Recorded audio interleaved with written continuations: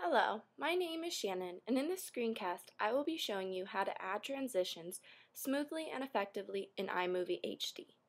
To understand what I am talking about, you will need to have a Mac computer, have downloaded the iMovie HD application, and be somewhat familiar with the components of this application. So first, you will need to open the iMovie application. To do this, you can either click on the icon in the dock if you have placed it there, or you can navigate to Applications in the Finder window and click on iMovie HD.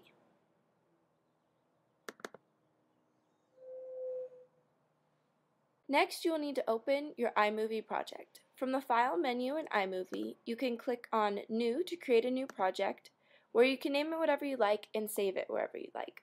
Or you can click on File and Open, or open a recent project that you have been working on. When creating a new project, you can add your video clip into iMovie by either going to File, Import, or by simply dragging a clip from your desktop into the clip viewer screen. Then, to add it into your movie, you click and drag it from the clip viewer screen into your movie timeline. You can also do this with audio in the audio viewer screen.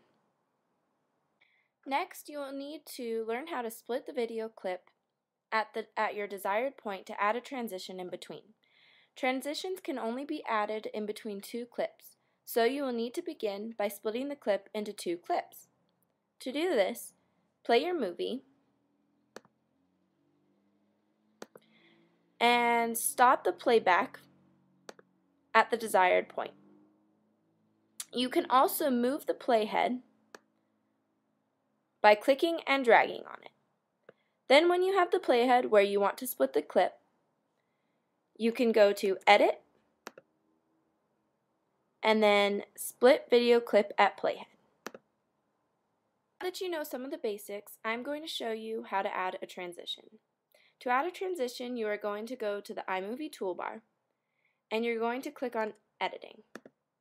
After you click on Editing, you're going to go to the Editing toolbar, and as you can see it says Titles, Transitions, Video Effects, and Audio Effects. Here we are going to click on Transitions. As you can see, there are now a list of different transitions that you can click on. If you click on any of the transitions, it will show you a preview of what the transition looks like with the clips where your playhead is at in your movie. You can also adjust the speed of your transition in the transition window. You will see a slider marked Speed where you can adjust the speed by either making it slower or faster. The speed of your transition can greatly affect the quality of your movie. This is because if it is too slow or if it is too fast, the transition can be ineffective. So play around with the speed of your transition in between your two clips to see what works for you. Next, once you've decided which transition you would like to put into your movie, you will insert the transition into the clip timeline. When you have chosen a transition and a speed, click the transition you want, hold down, and drag it in between the two clips that you desire your transition to be. When you're about to add the transition into your timeline, you will see a small red bar slowly moving to the right underneath the transition. This represents the time it takes to render the new piece of video generated by the transition. Next, you want to preview your video clip. You want to make sure the transition looks good by previewing your video clip.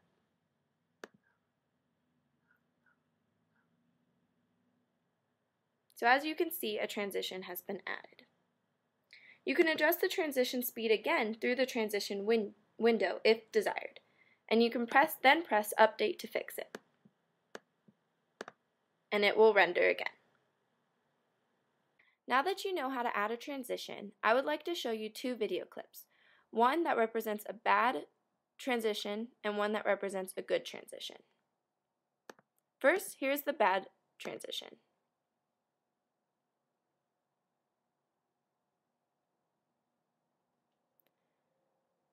So as you can see, this transition was ineffective of bringing both the clips together as one clip. Here is an example of a good transition.